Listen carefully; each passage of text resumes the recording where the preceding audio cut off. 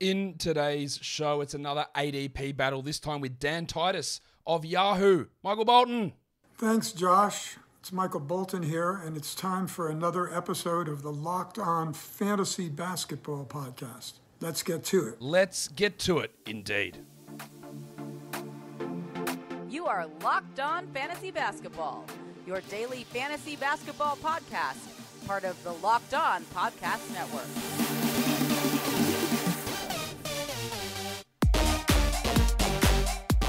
Hello and welcome to the Locked On Fantasy Basketball Podcast, brought to you by Basketball Monster. My name is Josh Lloyd and I am the lead fantasy analyst at basketballmonster.com, and you can find me on Twitter as always at redrock_bball and on Instagram at Locked On Fantasy Basketball. Today's episode is brought to you by BetOnline. BetOnline has you covered this season with more props, odds and lines than ever before. BetOnline is where the game starts. Thank you for making Locked On Fantasy Basketball your first listen every day. We are free and we are available on all platforms. We're here to do an ADP battle.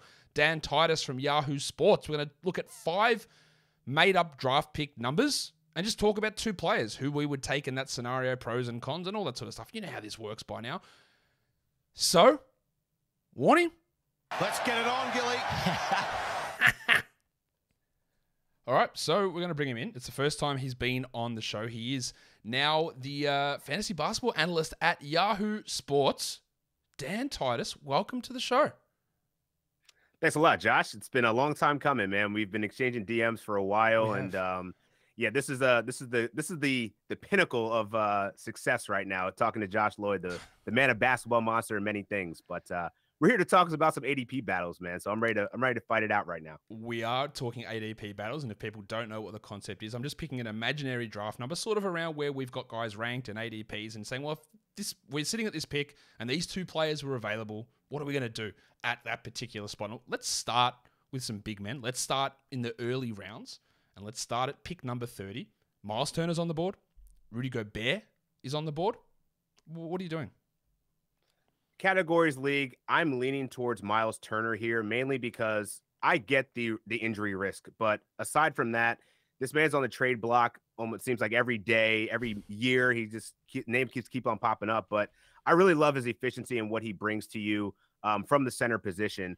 He has the ability to stretch the floor as a big shooter, a bigger shooting big. But we already know what he does defensively. He's going to be among the league leaders in blocks, and I tend to select him over Rudy Gobert, mainly because I think there's going to be a logjam a little bit. I know Karl-Anthony Towns has lost a lot of weight. He's coming over a sickness, but once he's back into that lineup, what does that Minnesota Timberwolves front court look like? And this is the most competition he's had for touches in the paint. And I think that there could be some cannibalization there where you'll see Karl-Anthony Towns' rebounds go slightly down, but I also think that also hurts Rudy Gobert a little bit. And that's really Gobert's value. It's his rebounds and his blocks and his field goal percentage.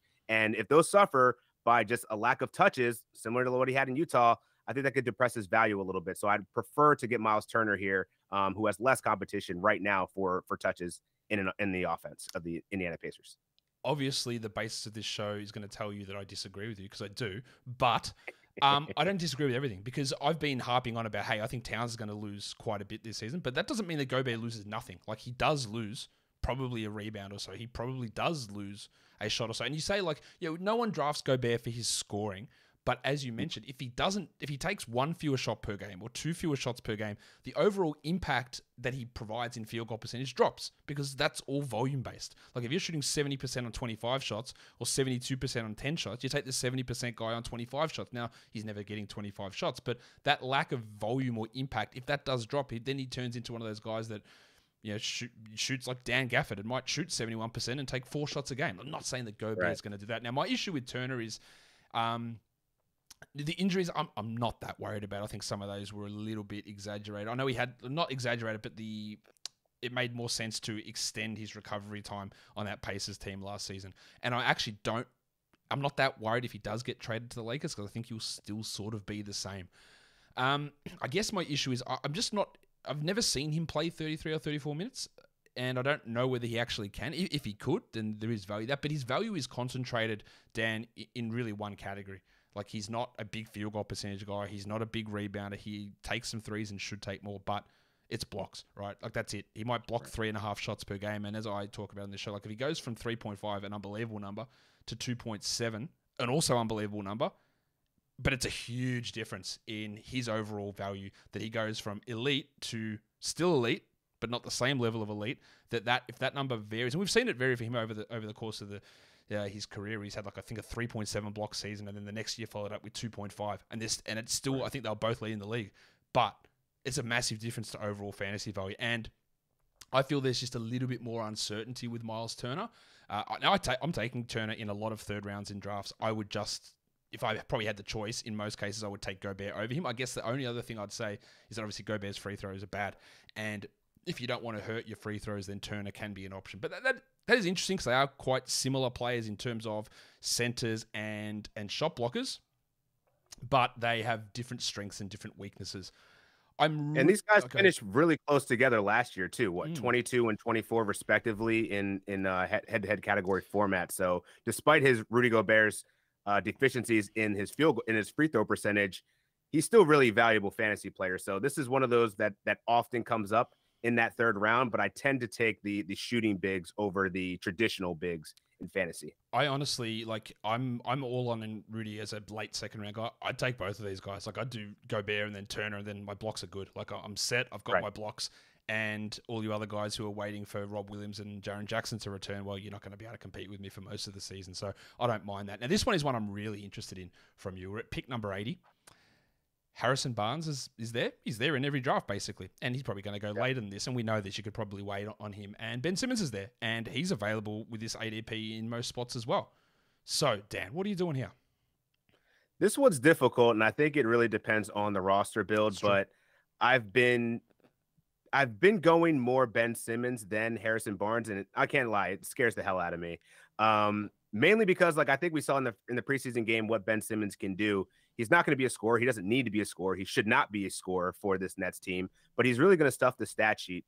He's going to provide those defensive numbers that you look for in any kind of mid-round pick, and I think he provides upside in terms of giving you assists and rebounds as well. So he's going to be pushing the tempo in transition. He's going to have the ball in his hands and be a playmaker, much like a Draymond Green from a fantasy perspective. Don't expect him to score very much, but I think he could still provide at least 13, 14 points per game, along with, potentially 8 rebounds and around six or 7 assists. So that's still very valuable. Completely different than Harrison Barnes, who I think played above expectation last year. And right now you're getting him at a depressed value because of the hype around Keegan Murray.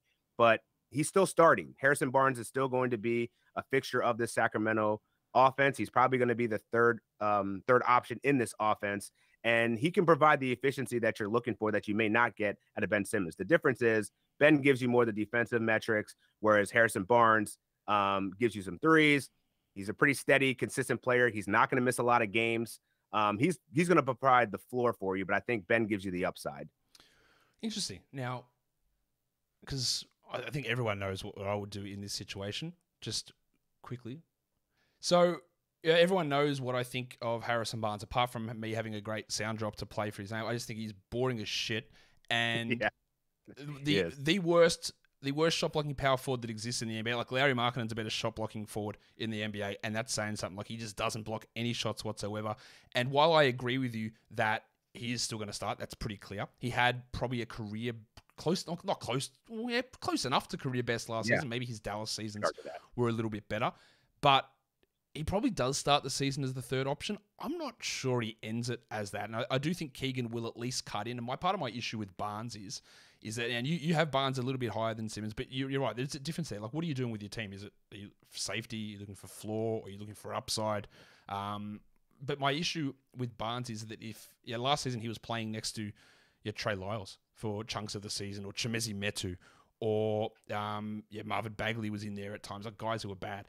And he was able to get some of those extra shots, whereas Murray offers something a little bit different in that mix. Plus, also, you're adding in someone who takes shots like Malik Monk or Kevin Huerter into that lineup. Also, that when Barnes' value is pretty concentrated on being either that number 3 or number 2 option. And let's be fair, he played last season as the number 2 because Sabonis wasn't there all season as well.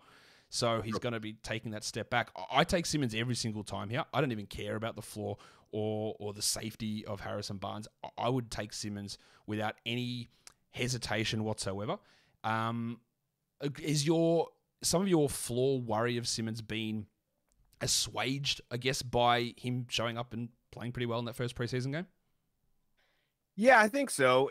And it's also, this is a very high usage team that, I'm curious to see how Ben really fits into the chemistry, because I think he's going to have those dud games where he doesn't really do much because Kyrie's just going to go nuclear or Durant's going to.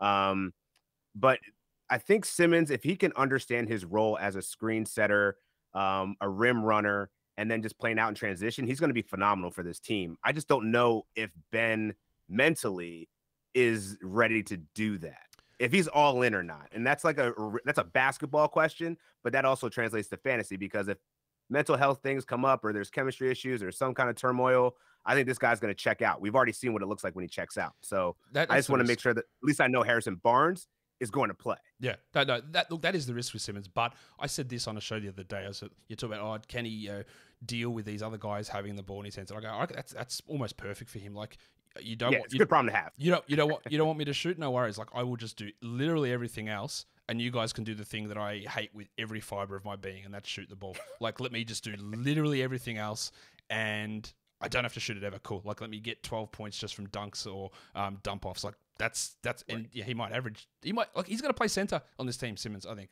for chunks of time. Yeah. And that's going to be really interesting to see how that goes. We've got a few more ADP battles to talk about. Before I do that, I'm going to talk about betonline.net, because it is, of course, the #1 source for football betting info this season. You can find all the latest player developments, team matchups, news, podcasts, and in-depth articles and analysis on every game you can find. Dan, who is your NFL team? Philadelphia Eagles. Looking good right now. They are the undefeated Philadelphia Eagles. And I'm just having a look at BetOnline. They have got the Arizona Cardinals, and they are 5-point favorites this week. You feel pretty confident in that? Ooh, 5 is a weird number. It is a typically weird number. Typically I like Cliff Kingsbury as an underdog, not as a favorite. So 5 points, I lean the Cardinals here, to be honest. I think it's a trap line, and the Eagles have been playing this really good football. They covered the first 3 games, or first 3 out of the 3-1 against the spread right now. I think that Cliff Kingsbury is going to get up for this one, and the Cardinals cover. I don't know if they're going to win, but I think they're going to cover. There you go.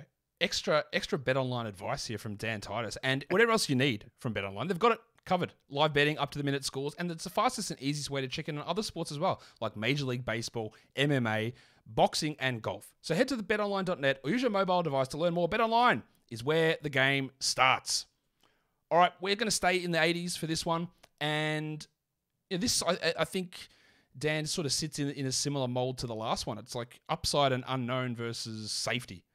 Pick 82, Jabari Smith, who's not Jabari Smith Jr. anymore. He's Jabari Smith II. So just, if you are looking for him on Yahoo, you guys did change the designation. Someone said, I was looking for Jabari Smith Jr. He wasn't there, but he's under Jabari Smith II now.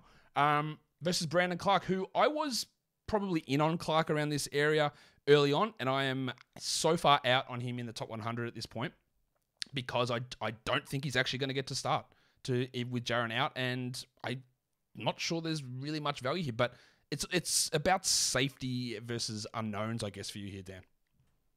Yeah, and this is the one that I had to remind you real quick, because I was like, man, this Brandon Clark take is gonna age really quickly, poorly and horribly. And Santi Aldama, man, this guy is just ruining my Brandon Clark shares right now. He is. Normally, I would have, 2 weeks ago, when I was mock drafting, I was taking Brandon Clark aggressively 9th, 10th round, because I was that comfortable that his field goal percentage, his block and steal potential, his per 36 numbers are exactly what you want to see in a late round big. And now that he doesn't look like he's going to get starters minutes, he's just not as valuable. And if you look at Jabari Smith's first game, man, 21 points, 8 rebounds, 5 triples in 24 minutes of action. He looks like Rashard Lewis to me. And I think he's going to be really good. He's going to be one of those stretch 4 bigs that's going to get sneaky blocks. As long as he can get some semblance of volume, I think there's a very good chance he could be the 2nd or 3rd option. We'll see how Kevin Porter Jr., whether he wants to defer a little bit more, but he looks like a stud. So right now, I would take Jabari Smith Jr., or the 2nd, excuse me. But 2-3 weeks ago, and when I sent you this rankings, I had Brandon Clark way ahead of him. And I was drafting Brandon Clark with the upside, thinking that he was going to get those power forward minutes, but doesn't look like that's going to happen. Yeah, well, that's the thing. You got to be nimble with your opinions. You can't steadfastly stick to one thing. And I think that's why, like, we could have changed this one around, but I think it's worth having that debate just to highlight that sort of stuff. Is that there are plenty of people who would have taken Brandon Clark at 75, like a few weeks ago. And had him as high as 60 in the offseason. Exactly. Like this is the thing, like, who played 27, 28 minutes a night, he'll be a starter while Jaren's out, and then you get amazing value, then it drops off later on. But now he might play like 2 extra minutes, it feels like. And Aldama was a guy that I was interested in. Hey, let's see what happens. Maybe he's a last round guy. We'll see what he goes. But he looks amazing in this. Now Aldama's going to have his value lopped off pretty quickly once Jaren eventually does return. And Jabari's unknown. Like he might only average like 13 points a game. That's possible. But 13 and 8, a steal, a block, 1.5 threes. He might have bad field goal percentage. I already had Jabari as my number 1 rookie after Chet went down, about 3 spots higher than Paolo, but I've bumped him up a little bit higher, and I'm pretty interested to see what he can bring because, as I've talked about in this show, like finding guys who can rebound the ball in the later rounds, it's not many of them, unless you want to go into guys with significant deficiencies like JaVale McGee or even Brandon Clark's teammate, Steven Adams. Like, it is hard to find those guys. So I'm pretty big on Jabari Smith, and it seems like you're leaning this way now, but it is worth highlighting that depending on when you're talking about this stuff, things change and your opinions change based on new information. If you're not willing, Dan, to make those adjustments based on new information, then you're just going to get blown out in whatever fantasy sport you're playing, really. Exactly right. You're exactly right. So yeah, I adjusted my rankings accordingly after seeing Aldama. I thought the summer league was one small picture of the puzzle, but seeing him do it in preseason, totally changed my opinion. Completely unrelated, but actually not unrelated. Where would you take Aldama? Is he just strictly a last round guy, or would you go like into even round 12 just to get him on your team? Are you that interested in him? I mean, if I'm in a competitive league, I think reaching for him in the 12th is valuable because this could be a guy that goes off early in the season, becomes a trade piece. We don't really know when Jaren Jackson Jr. is going to come back. So you might have a sell high opportunity, mid-season that could actually work out really well for you if he really shows out and plays the way that he's been playing in the preseason. What do you think happens, again, I'm so interested in the Grizzlies here. What do you think happens when Jaren returns? Like, does he just get out of the rotation? Does Clark get reduced way down? Do they just play Aldama and Clark as the backup 4 and 5 and there's no Xavier Tillman in there anymore? Like, is there a risk that Clark is like playing fewer than 20 minutes a night later on? Maybe that's jumping the gun based on a couple of preseason games, and it almost definitely is. But, yeah, does that make you even more worried about Brandon Clark?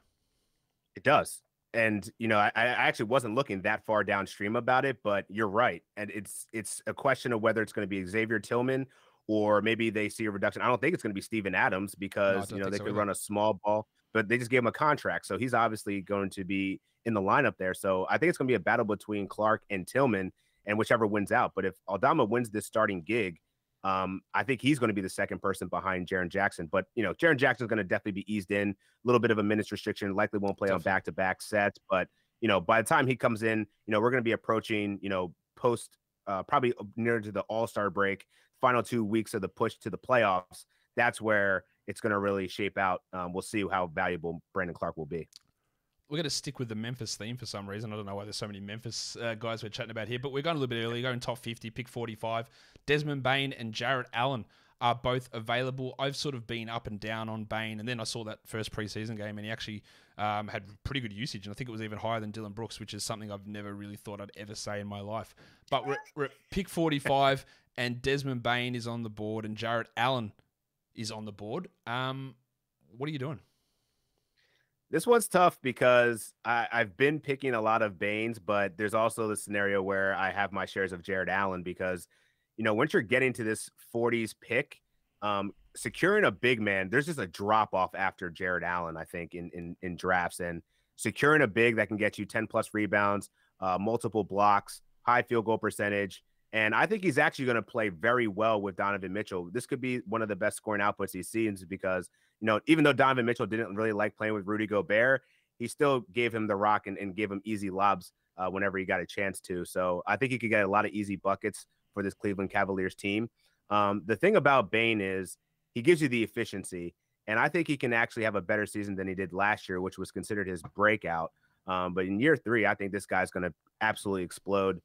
Just what he does and steals defensively, and what he can do in 3 points. Obviously the high percentages from the field. If he gets more of a usage rate, I mean, this is going to be a slam dunk pick in the 4th round here. If you can get Desmond Bane, I think he's going to be one of those. He could turn into like a Devin Booker like player. Just not, I don't think he's going to put up 25 points per game, but there's an ascension here. And so I think he can get over to, at least 20 points per game, 5 rebounds, 4 assists. With those peripheral stats, I think this guy's going to be fantasy gold. It's interesting. Like I in one of my first mock drafts that I did, start of September, I took him in round 4, and then I did it, and I immediately regretted it. And I was like, oh, geez, I'm not sure. Like, he's super valuable. I really like him as a player. I thought he went incredibly low in his draft class. He was a guy that I was targeting late rounds last season. Obviously, didn't expect that level of blow up from him. And look, he could average 25 points per game in the right scenario. I don't think Memphis is the right scenario, but if Dillon Brooks, again, I don't know how this would happen, but if Dillon Brooks says, mate, I'm actually not as good as I think I am, maybe other people should take the shots, he could do it, because he should. Him and Jar should get every shot, really. Like, realistically, like, when you got the opportunity to take a pull-up jumper and you're Dillon Brooks and 2 guys are on you, you should never do it, but he does it all the time. If this new Dillon Brooks, if the guy who took fewer shots than Bane in the preseason is real, then Bane has that value here. But we have detailed already that getting big men, it's really hard. Like, they're all injured. Like, they're injured. Jaren's out. Rob Williams is out. Miles Turner, we don't know. Like, he's had injury risks in the past. Anthony Davis, like, who knows? Like, there's just so many. And Jarrett Allen, yes, he missed 20-odd games last season, but it's great field goals. It's good rebounds. He might improve efficiency this season as well. I would take Allen here just mainly because if I want some boards and blocks and that, I can get him here, but I can't really get them later. Whereas for Bane, for the threes on efficiency is hard to get. But if I want threes, I can try Joe Harris, or I can try Seth Curry, or I can try Tim Hardaway. I can get 3 threes a game from all of those guys. Not at 48% overall, which is what Bane does, and his other peripherals is good. I'm not sure that the value, especially if I'm relying on Dillon Brooks, is necessarily going to be what I'm looking for. But I don't hate it in that spot. He does have appeal. I just think the priority for me would be getting a Jarrett Allen there.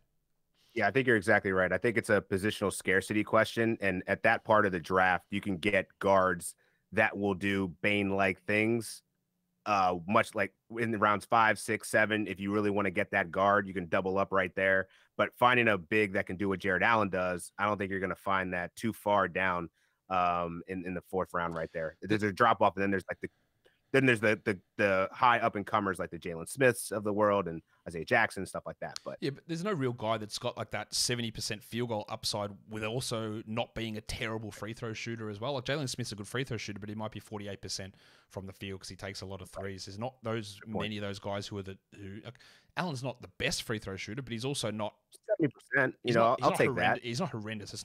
You're not looking at Mason Plumlee's 30% or Jakob Poeltl's 40%. And Poeltl goes in this similar range. Like, if you need to protect free throws, you got to grab Allen over Jakob Poeltl, because those guys don't. JaVale McGee might get you 10 boards in 22 minutes, but he'll also shoot 50% from the line, and that's where you got to try and balance and work that out. Now, this last one, you did say before we went on air, I'm not sure about this one anymore, but it's worth talking about because he is ranked highly on many sites, including your own at Yahoo, and that is Tobias Harris, and we're at pick 70.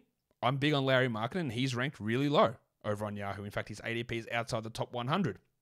I am taking Lowry in this range every single time. I'm trying to get his ADP to bump up. Wherever I draft, I'm always pushing Lowry in this area. And to me, where they're currently ranked and what their ADPs are, I'd switch them. I don't think I'd take Toby until 90s or 100s, and Lowry I'd have in the 70s. I just think that we saw Tobias Harris with Maxey Harden and Embiid, and he was sub 20% usage. He was outside the top 100 in that post-trade deadline period for the Sixers, and I don't really see why that would change too much. And I think you've started to come around on that. Yes, I've definitely come around on that, and I have a piece coming out very shortly on why Lauri Markkinen is severely underrated in Yahoo fantasy platforms. It's egregious that he's over 100. I think Tobias Harris, this is again, I was thinking in the beginning of the season, I put Harrison Barnes and Tobias Harris in that same category of, they have a relatively safe floor, decent peripherals. But I think with Tobias Harris now, it's clear Maxey should be the third option in this offense, and I'd argue he should be the second option. Yeah, he could be number 2. I think he should be the second. Yeah, I think you're exactly right. And where does that push Toby to? He's going to be a spot up shooter. He's not going to have as many touches. His rebounds will be fine. I think he'll still be around 7, 8 a game, probably 7.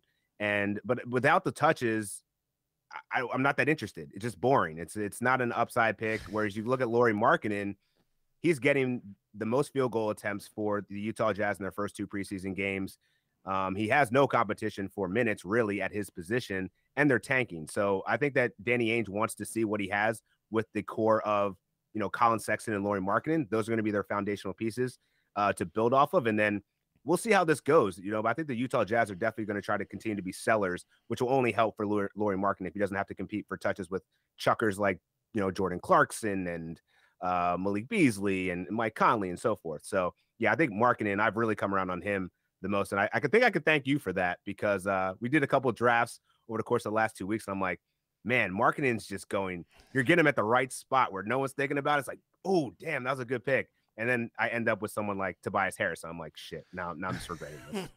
My next one of those to bump up the ranks is Kelly Olynyk, who started the first 2 preseason games. And maybe, much like Santi Aldama, maybe later on in the season his value disappears. But he could give you top 80 numbers for the first 2-3 months of the season. And if you can get him at 140, 120, like as I always say down this show, at the end of the year, like you'll have turned over at least almost a minimum 1/3 of your roster. So around 8, 9, 10, 11, 12, 13 picks, like don't stress too much. Like if you go, well, if I've gone a little early, like if it doesn't work out, you're going to drop so many of these guys anyway. And that's just tends to be what happens. But you talked about Tobias Harris being boring. He's actually the most boring he was the most boring fantasy player in the NBA. It's like I'll score average points and average rebounds with average assists and below average steals and below average blocks and it's marginally below average percentages and average. What do you do that's exciting me? Like nothing. And he's a roto guy at this point. He is. Like I'll take the percentages, but in head-to-head, I have no interest in him anymore. And now he's going to lose touches as well over the course of the season because, Tyrese Maxey is now allegedly the greatest shooter of all time. He's going at about 80% in the preseason. By the way, people are going to overreact. Let's move that through to Maxey discussion because people are going to overreact. They go, man, look how good he is. And we said he might be the number 2 guy in usage. I'm not sure that he will be, but when he scored that 21 points in that first half last game, he had 1 rebound and 2 assists. So if he's not getting them to drop at 83%, then the problem is that the peripherals, like does he ever get rebounds, assists, or steals or blocks? And the answer is generally no. So you're relying upon insane shooting, which he's been doing that now. I don't know how he's this good of a shooter, but you just got to be careful you're not completely overrated because what he's doing is obviously impossible to sustain. Yeah, I think a less efficient version of him that you can get later rounds is Anthony Simons. I think he's going to put up very similar stat lines, 20 plus points potentially with 3 rebounds, 3 assists, 4 assists, somewhere in that range. And, I think Maxey's upside really is if there's any injury, if there's any injury to Harden, he's going to go to the moon. And I think you'll see him display more counting stats possibilities there. But I've been reaching for Maxey just because I'm a Philly guy and I just love his development and where he's gone in the league. And I think he can take that next step up similar to Desmond Bane. But for what they do outside of just scoring and their efficiency, it's not really going to help you too much in category leagues. So I think people could be overdrafting him. Yeah, the risk here that he averages like 3 rebounds and 3 assists and 0.8 steals. And you go, okay, that's all good, but that's Jordan Clarkson. The problem is the value he has and Bane has in that situation is that they do it on really high efficiency numbers, which does give them that boost. But you just got to be aware that if that efficiency doesn't sustain at 80%, and obviously he's not going to, that the other stuff isn't quite there at that same level to sustain. But Dan, I've kept you too long. And we've done all these things. We've had some pretty good discussions about a bunch of players here. So tell people, what you got coming out. You already teased a little bit that you got something coming out over at Yahoo and where people can find you on social media. Yeah, I'm going to be releasing a little bit more of my sleepers, my faves, my busts, heading into the draft season. We're coming up, man. We're less than 2 weeks away. But a lot of good content coming from the Yahoo team. And you can follow me on Twitter at Dan Titus. I know, super creative. But yeah, find me there and more content coming. Awesome, mate. It was great to have you on the show and to discuss a bunch of players here. I'm sure we'll get you back on at some point soon and we'll have another chat. Thanks, Dan. Yes, sir. Good talking to you, Josh. And that will do it for me today. It was great having Dan on for the first time. Absolutely ripper bloke. What a good bloke he was. Some good discussions there. I hope you enjoyed it. Leave your comments down below on the video and follow this podcast on Apple Podcasts, Google Podcasts, Stitcher, Spotify, and on the Odyssey app. If you're on YouTube, you thumb it up. You leave your comments down below, guys. We are done here. Thank you so much for listening, everyone. See ya.